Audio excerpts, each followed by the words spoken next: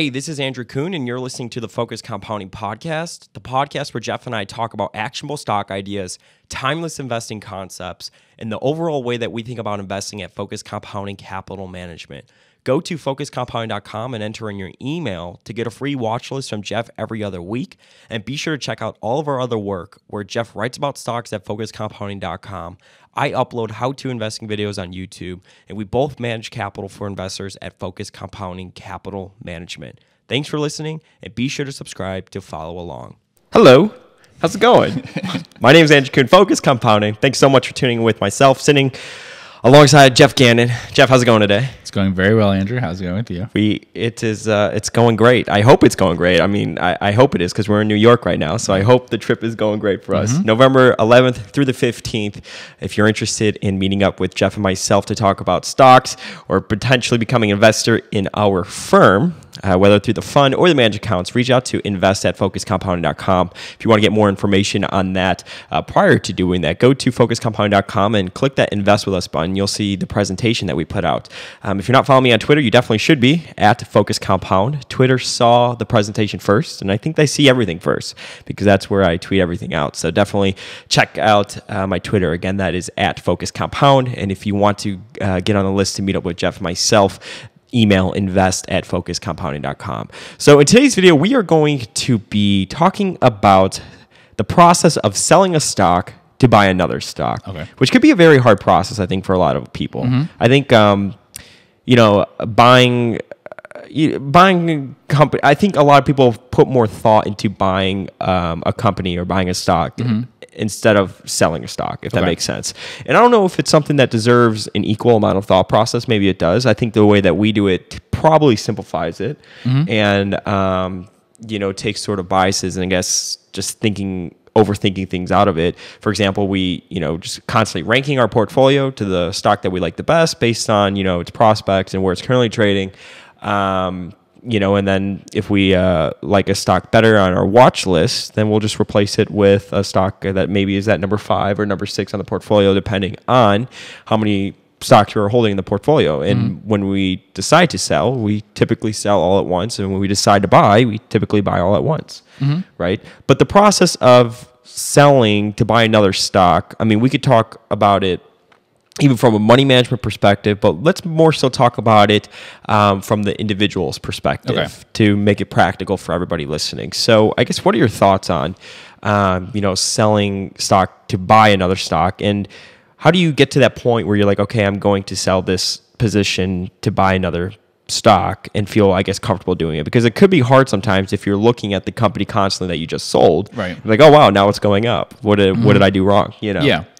So for me, it's always driven by the buying. So it's always replacing something. If we were going to sell something just to sell it, it would be because we made a mistake. And then we would do that regardless of whether we had another stock to replace it with immediately or not. So if we got really worried about the riskiness of the business, we had misjudged it or something like that. But when we sell a stock, normally it's to replace it with another one. So it's driven by the stock that we want to buy. The thing that I think is difficult for people about it is they want to probably sell a stock that has made them a profit, basically. Yeah. So they want to sell this. So one stock that they own goes up 50% or something, and then a stock that they've been looking at but haven't bought goes down 50%, and they think, I'll sell the thing that's up 50% and buy the thing that's down 50%. And that can be fine insofar as you're buying if you sell something that's more expensive to buy something that's less expensive, that's good. But to do it because you want to take that profit is a problem and something I see a lot. So the biggest caution that I have is always to try to make sure that you're upgrading the actual business in terms of either the safety of the business or the quality or something, that you're switching from something that you'd rather own. Imagine you'd have to own it like forever. You're switching from something that you don't like less, at least. So you don't want to switch from something that you liked more to something you like less, except it's cheaper. Yes, buying cheaper is always a good thing. So selling something expensive to buy something cheaper is good, but I'd be very cautious about doing it if it moves you into a business you think is inferior. And you know what the hard part is, I think, of when you sell out a position to buy another stock is, okay, so let's go from the process. You bought a company that you thought was undervalued. Right. The way that we invest, maybe it's overlooked. Let's say everything goes well, the stock goes up. Yeah.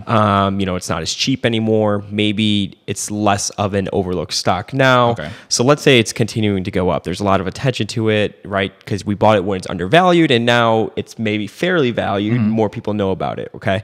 And then you're selling that position and then rotating it into a company that is, again, kind of back to square one, right. Undervalued, probably overlooked, not moving around much, for example. So I think it could be kind of hard from a psychological perspective to see company A that is more maybe fairly valued but less overlooked, I guess, move around more into a company that is it's an undervalued company. So now you're starting that whole process over again of, okay, well, it could take the market a couple years to figure it out, for example, because it's an undervalued company as opposed to the company A that's not undervalued. It's more known now.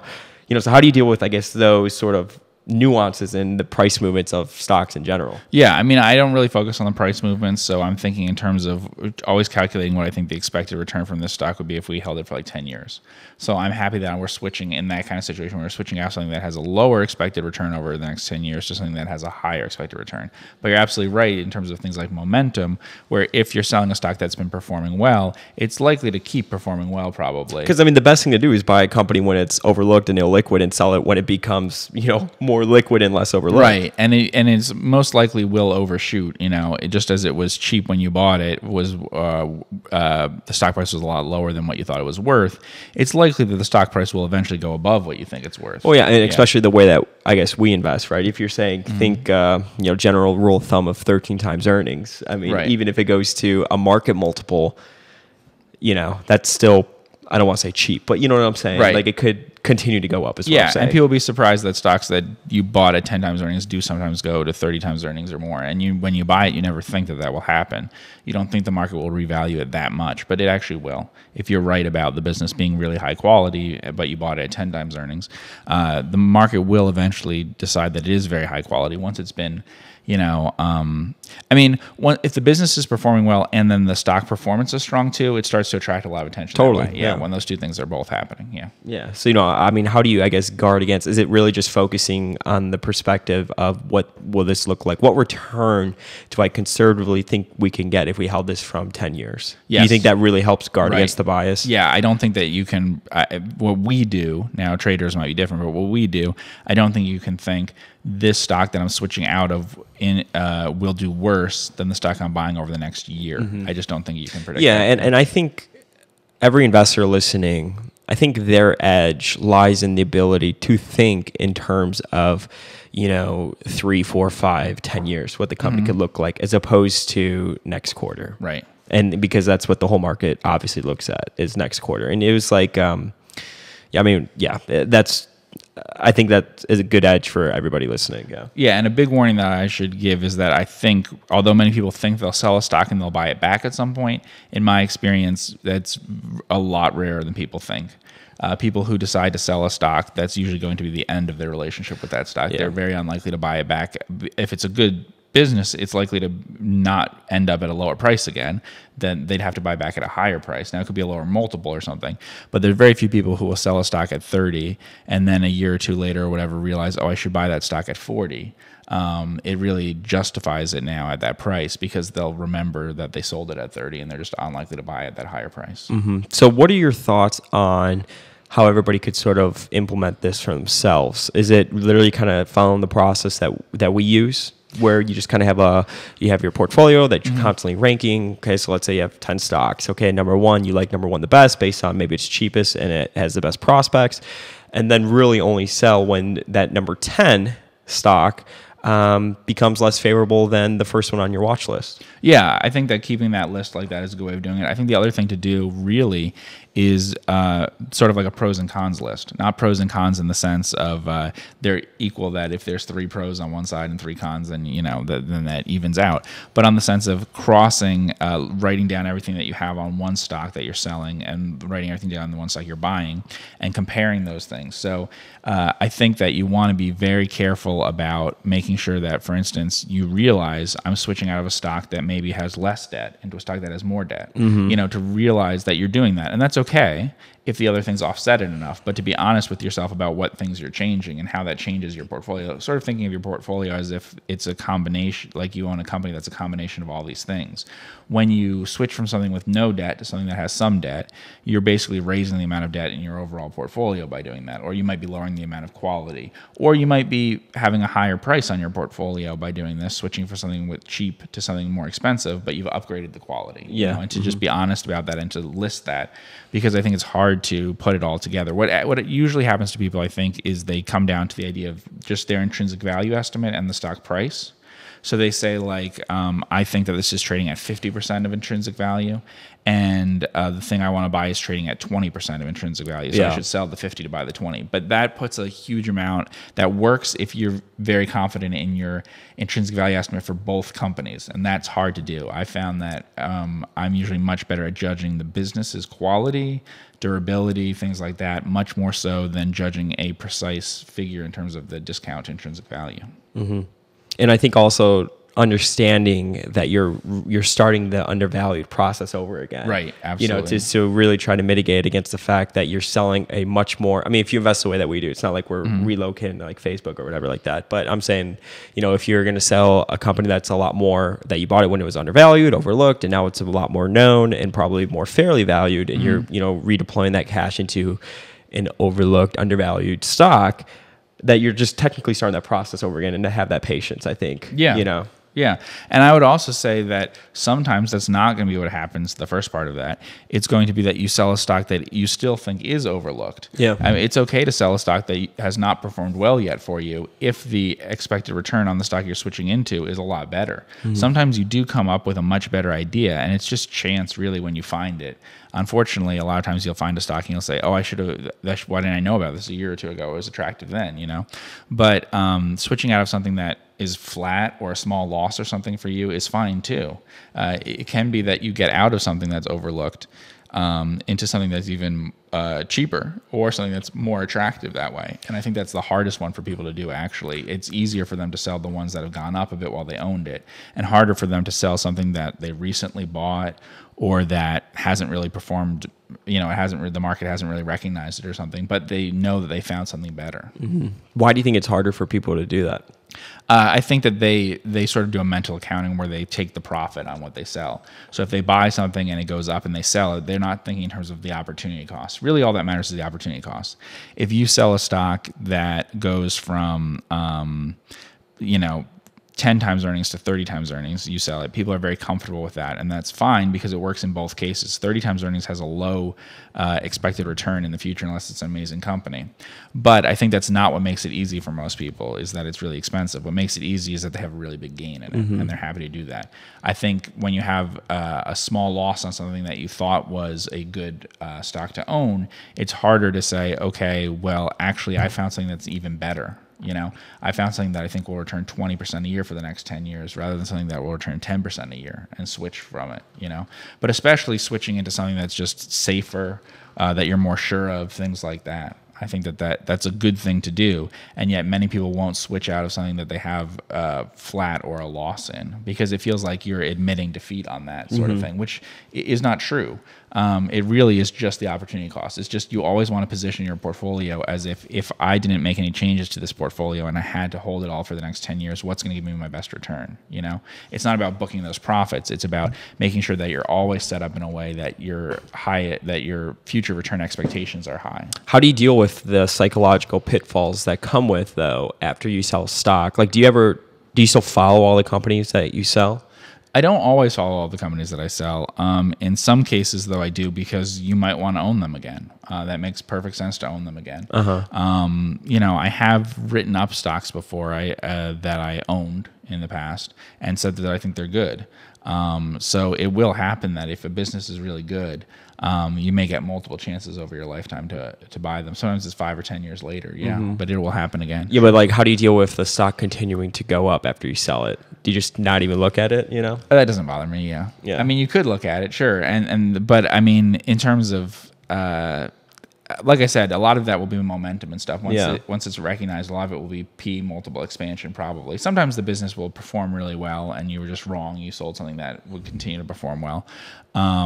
But yeah, I don't pay attention to that. No. And I guess, sort of the main question that I would have, is for people that, let's say they're carrying losses in their portfolio, Right. do you think a way to, I guess, get over mentally accounting is just to really understand that maybe they are holding it just because it is kind of like they don't want to admit defeat type of thing? Yes. Like, I mean, because we've sold positions before where, I don't know, we were down like maybe even like 10% or 5% or something like that. Like it was virtually, but I feel like a lot of people be like, oh, well, I'm going to wait till it gets back to break even. Yes. To doing it, and That's insane. again, right? So like, let's say we sold at negative 10% and we could, I guess, toot our horn about that. But let's say the stock, fell 30% for there. Right. We'd be like, oh, it was a great sell. But let's say that it went up, 10 or 15%. So maybe it was a bad sell. But how do you just, I guess, sort of inoculate yourself from those sort of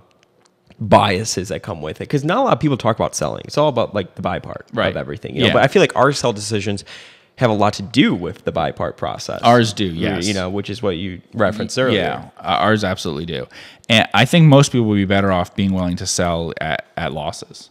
Not because I think that's a good strategy to buy things and then sell when after they've lost some money, or because it matters. It's not because I'm saying that if the stock performs poorly. It depends on the kind of stock. It may make sense if you bought some asset play or something and it goes nowhere for a while, but it's still as cheap as ever, that you continue to hold it because you have to be patient with that sort of thing.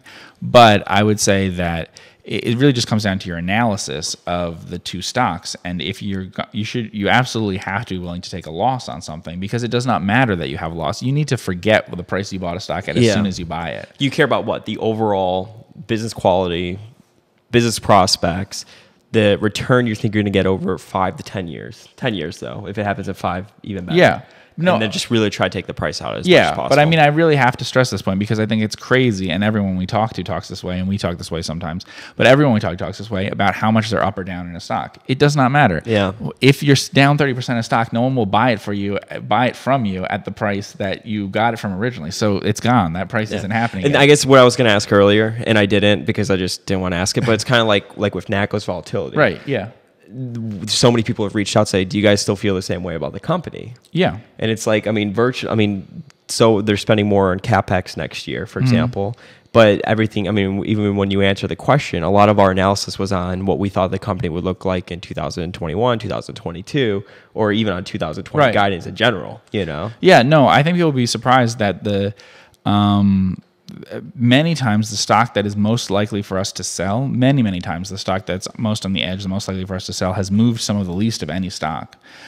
They assume that there's kind of two situations in which you would sell a stock. One is it's gone up a lot, and so they assume you want to sell that and buy more of something else. And two is that maybe it's gone down, but they feel like there's a big change. So a lot of people might feel like there's a big change in NACO. Now, we actually don't feel like there's a big change in the business, but the price changed a lot. So they either react to that sort of drop, or they react to the fact that something's up 50% or something, and so you might want to consider selling it. I mean, NACO was up like half or something from where we bought it originally, and then it came down. So the two things when people would talk about would be when it's up like 100% is when they might sell it, and then after it has a bad quarter and it comes out with numbers that cause the stock to drop a lot, then people might want to sell it.